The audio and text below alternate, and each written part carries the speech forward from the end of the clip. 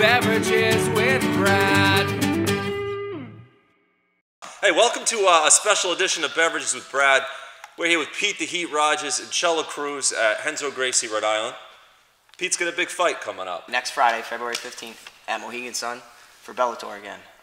In my hometown, super excited, training hard. Last time I interviewed you, Yep. you held the record for quickest knockout. Yes, sir. At 11 seconds. Then I had you on my show. Yep. And you broke a new record for quick. I would like to take some of the credit for that because I had him on Beverages with Brad, and that motivated him to break another record. And now you get the quickest tap out, right? Yeah. Fastest submission in Bellator's featherweight history. So, it's pretty Along cool. with the quickest knockout. The fastest knockout in Bellator's featherweight history. So, pretty cool. I don't hold any records like that. I had the quickest to eat a jelly donut in one sitting. That's me right here, the champion. Jelly donut.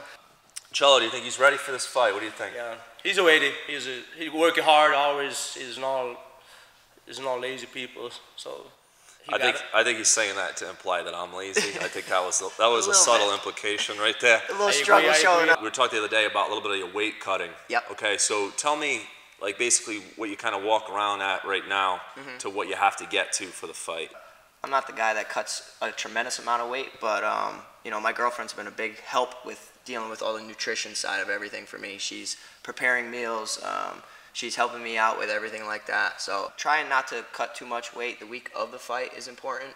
Trying not to cut. Because you get sick, right? Yeah, you don't want to be run down for the fight. So if you can get below 5 or 6 pounds within the last couple of days, that's an easy cut. No, after the fight, I definitely cannot wait to have some junk food. When you celebrate, what are you pumped to go and have? I honestly, after I recorded the fastest knockout, I went to the vending machine and I got a Snickers. Snickers? Yeah, I don't know why, but They're not even paying him to say that. He's doing that out of the kindness of his heart. So if Snickers wants to send this guy some free Snickers, I think that's the least they could do. Yeah. See, for me, I'd be thinking about a big chicken palm dinner or something. This guy just wants a Snickers bar. It's a Snickers, and then after that, I want to get a burger. Right?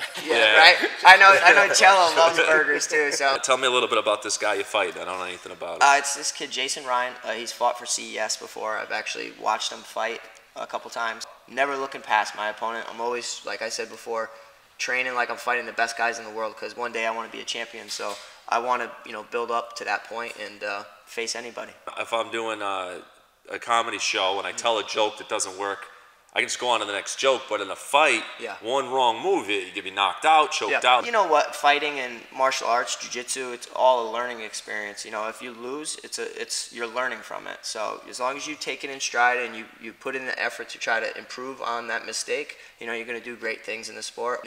In jiu-jitsu, you'll get tapped out. It's just natural. Yeah, I get tapped out a lot, actually, as a matter of fact. I have a lot of experience with that. I begin to welcome everything. I'm embracing the moment and relaxing. It's no different than training. It really is. I train with the best team in the world. My father is the best coach in the world. I train with the best jiu-jitsu team in the world.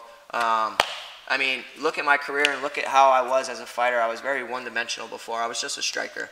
Then I met Marcelo Cruz, and it's one of the best things that's ever happened to me. So, Cello, you've competed in MMA. You compete in jiu-jitsu all the time. You're competing tomorrow, actually, in jiu-jitsu. What's the preparation and mindset differences between the two? The training is very hard, is a lot. Is very different. You work in strikes, you work conditioner, work on the ground. It's a different emotion. MMA more aggression, jiu-jitsu more control, and I love to compete. I love this adrenaline. I love it. And what's the ultimate dream? You want to go to the UFC or something like that? Yeah, absolutely. I honestly just want to become a champion. So I want to be a world champion, whether that's for Bellator or for UFC. Maybe you can fight Conor McGregor. I don't think he's doing much these days. I would absolutely love to. This is an official challenge from Pete the Heat to Conor McGregor. He would like to fight you. If we could maybe have it here at the school, I would like to film that, commentate that. I think it would be an amazing event. That would be awesome. He's one of my favorite fighters, and it would be an honor. I would love to. I don't think we have the budget for it. Pete the Heat, where'd that nickname come from? Actually came from baseball.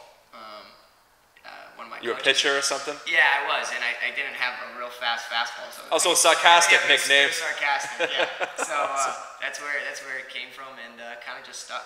All right, Pete the Heat, good luck in your fight. Thank you. Come down, check out Renzo Gracie, Rhode Island, great school. This guy right here, Marcelo Cruz. Yeah. All right, guys, thanks a lot.